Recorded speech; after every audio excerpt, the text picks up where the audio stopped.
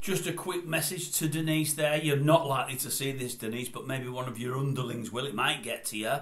I know, was it yesterday? I think you've made about another £230 million in, is it wages or dividends from 365? Very well done. Very pleased for you. I'm not going to go through the whole scenario of what happened, Denise, because I've done it a couple of times before. But about £7,000, that's what I reckon 365 owe me. You know, if out of that 230 odd million you do get to see this, you know, maybe contact me. They've got all my details there, you know, and I'll go through it with you. But I actually had to put your technical department right. It took me about 4 or 5 live chats, no, 6 or 7 live chats over the space of about 10 months for a problem that they kept saying wasn't there, but I kept pointing out. They did it in the end. It got sorted in the end, which means you can take more money off punters and earn more percentage on the back of the toe to give you the kickback for every bet placed. I think you get a kickback when they win as well, so you're getting the double bubble, you know. So it is down to me that you're getting some on the big jackpots and the big place parts. But yeah, I never got the money that really you owe me for all the work I put in. But don't worry about it, Denise. As long as you're all right, love, I'm fine with you. As long as you've got your 200 million quid, don't worry about poor suckers like ourselves, the punters. Right, that's part 1. Part 2. I noticed yesterday for other punters, not just for me, Sky Bet, they've changed the terms of best odds guaranteed. They're all changing terms on a daily basis. Some aren't giving them at all.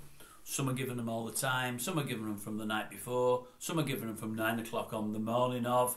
It's changing like the wind, really.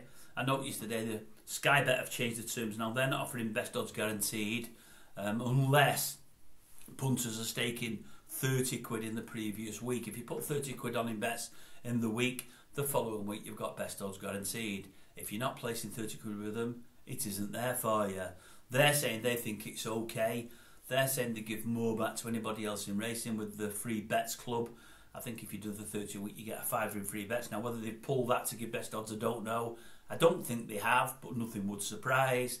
But, you know, I'm saying that they're looking after punters by giving them the best odds guaranteed. Well, you are saying to start with, you've got to bet at least 30 quid. That might be more than some bet with you, Sky Bet, that is. That might be some more than some people bet all week. So now you're forcing punters to bet even more money with you than either they normally would with you or they would with anybody. So that's not very good in the times when we're supposed to be looking at problem gambling, is it really? And also what you're going to do is you're going to offer best odds, of course you are. But if these people that want best odds know what they're doing and are good gamblers, good punters, not only will you not offer them best odds, you probably won't offer them a betting account. You'll probably pull it away from them because let's face it, you're bookmakers. You don't want winners. You want to be collecting, not paying. Paying's not your business. It's all about collecting, isn't it? So as I say, yet again, that's another bookie gone down the slippery slope of not looking after punters, but none of them do anyway. Best odds guaranteed, gone at Sky Bet, unless you're betting 30 quid a week, and they think that sounds all right. What a shame, what a shame, what a shame.